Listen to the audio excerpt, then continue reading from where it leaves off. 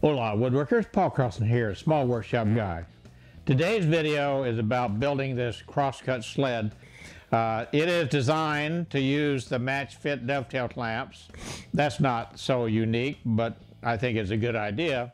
But also I have these holes, 3/4 inch holes, a lot of them in the sled, and I'll be explaining the science behind those that make this a very unique sled. If you haven't subscribed to my channel, I'd appreciate it if you do so, and I'd love it if you'd leave some comments and some likes, and maybe even share this puppy with some of your woodworking friends. You'll notice a brand new Patreon link in the description. If you hurry, you can be one of my first Patreon supporters. That's funny. There's probably no hurry at all. My goal in this sled was to have a fairly large one, but yet a very light one. So the first thing I did was measure or weigh the components so that I would know what I was starting with.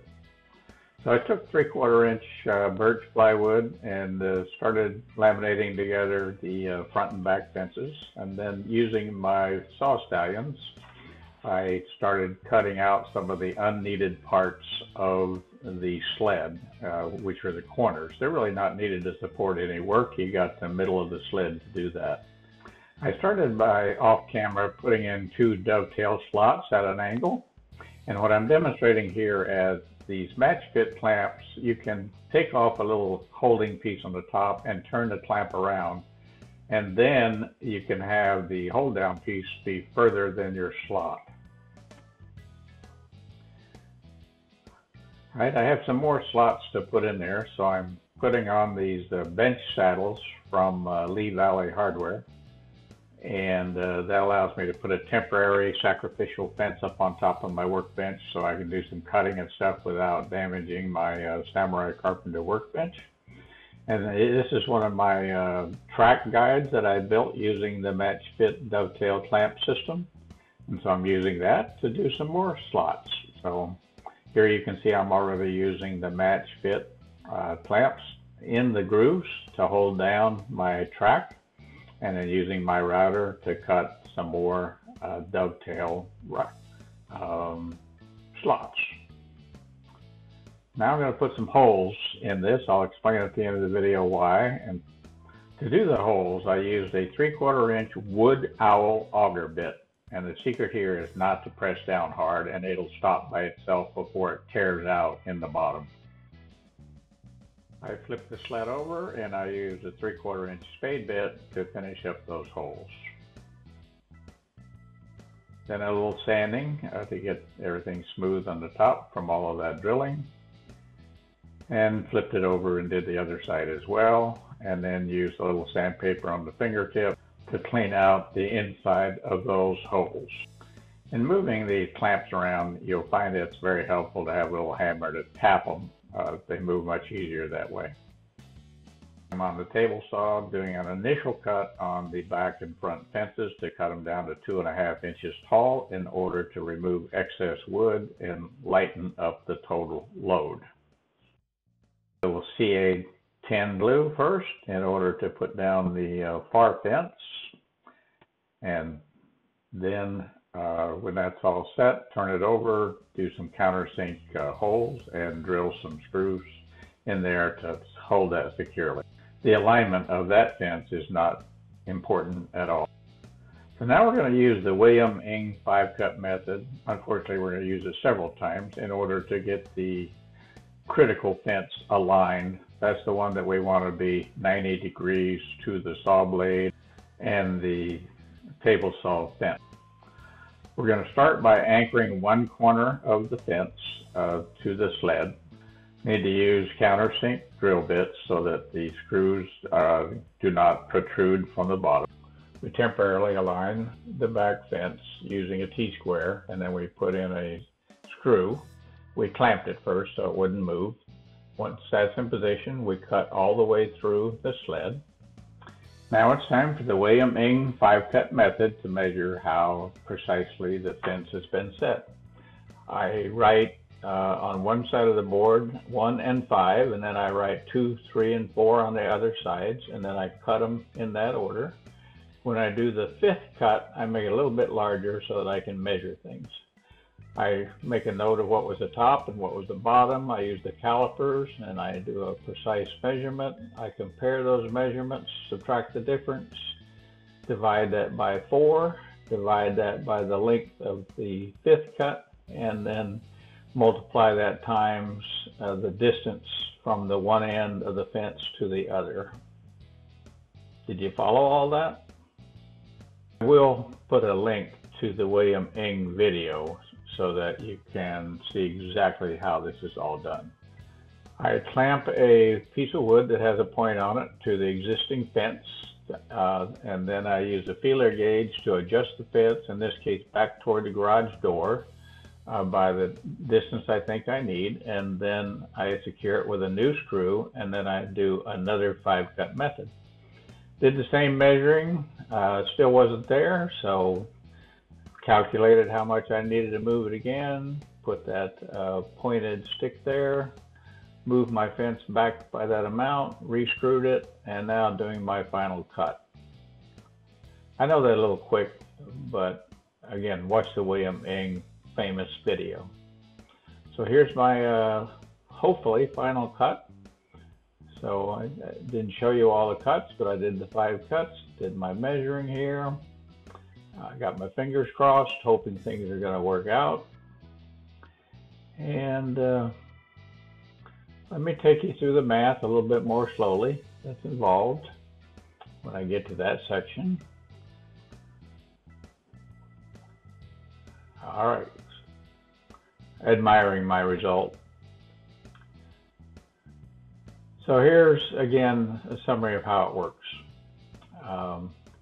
I take that cutoff board that I had marked the top and the bottom, and I put the measurement for the top down there. I put the measurement for the bottom there. I subtract the difference, and then I divide that by 4, because I did 4 sides, and get a measurement. Then I divide that by the length of this piece of wood to get my basically my air rate per inch, and I got a result of 0.00025, and so if I multiply that times 10 inches, that would be an air of 2 thousandths over a 10 inch, and that's good enough for the kind of work that I do. So happy with the way that is. Now I'm going to just secure it with some screws, obviously countersink so that they don't scrape on your tabletop. And that completes my crosscut sled build. Before I explain the science behind the 34 precisely placed holes, let me do a little ad for another video. I did a little mini sled as well as this big sled, bigger sled. It's not real big. Purposely I designed it to be light. So this little mini sled is just for little bitty cuts and for little angular things, and just something that's light and I can grab off the wall and slap on the table saw with little or no effort. And it can use these Matchfit clamps in order to hold a little stop block on the fence, and then it can secure pieces with the Matchfit. So take a look at that video. I'll put that link up there, wherever there is, somewhere. Just look for it. It'll be here or there. All right, now we get to this sled, which is all finished. I put a protective guard on the back, which is nothing more than 3 pieces of, actually 6 pieces of 3/4 inch plywood, being overly safe. And they're just glued on there. And then there's a channel cut in those for the blade. And I've marked these off to say, hey, don't put your hands there. Because I can hold my work pieces down with the Matchfit clamps, I don't have to put my hands in here and hold down a piece. So I can just slide this in and hold down a piece. Okay, finally, what you've been waiting for. What is the rationale of the 34 holes? They're 3/4 inch holes. I have a neighbor who's a retired aerospace engineer, spent his entire career with NASA, and his team and his job, and he was the head of that team, was to cut down on the friction on the space capsule during re-entry so that it wouldn't overheat and destroy itself. And in his scholarly research for how to do that, he ran across an epistle by some Feng Shui Tai Chi masters of the 11th century. And they described in an artifact that he found a precise layout of holes that, if put into a surface, would result in the hyperbole of the air resistance folding over on itself and creating a dissonant compaction of the air that would make the surface slide without friction and more smoothly. And so I decided to give it a try. Now, I know you guys and girls are a skeptical bunch. So I'm going to demonstrate the effect of having these 34 holes in this pattern on this crosscut sled. I put a piece of walnut in here. I've got it held down with a Matchfit clamp, so there'll be no tomfoolery. You won't see me move anything. And I've got a stop block. So we're all ready to go. Let's do the cut, and I'll show you how fast it works.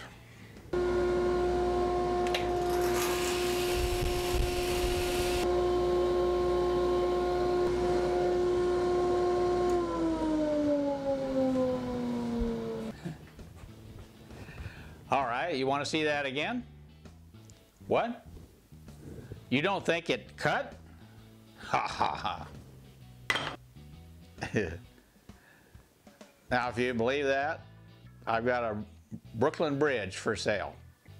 In reality, the scrap wood that I grabbed in order to make this sled already had a couple holes in it. In fact, it's had about 6. I got rid of most of them when I cut off the wings here in order to make this light.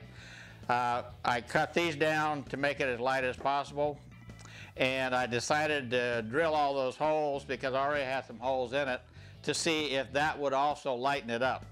I measured it, I weighed it before the holes and after the holes, and they made almost 0 difference. So I decided not to continue with that process because I didn't want to weaken the integrity of the plywood. So anyway, that's what they were originally for. They are now just something to make it unique as compared to anybody else's. When you do your woodworking, you want to do things that are a little bit unique, not just a total copy of somebody else. Small Workshop Guy, signing off.